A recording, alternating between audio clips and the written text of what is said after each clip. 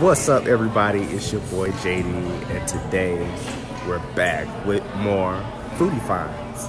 Today we're eating at the Block. Okay, so if you don't know, the Block just opened, Pike&Rose. It's like right behind Pinstripe. It's very low key. If you don't know what you're looking for, you won't find it. I didn't even know it was open.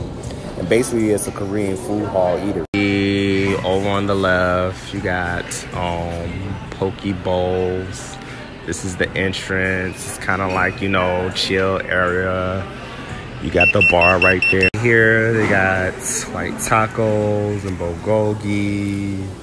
This is pretty dope. They got like sandwiches, pizzas, and, you know, street food. And then you got desserts in the back. It's snow cream and donuts.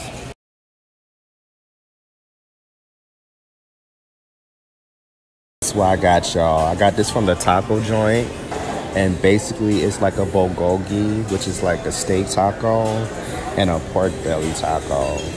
So we about to see what it gives. Don't know, everybody's always asked me about good places to go to. Everybody trying to lunch and brunch with your boy, but I don't take my friends to places where the food is nasty.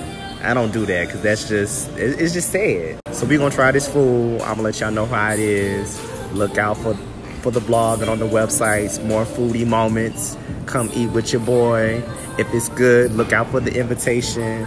2020, let's go. Try the bulgogi taco, and that bitch is busting. It's slapping, it's knocking, it's hitting all the right notes.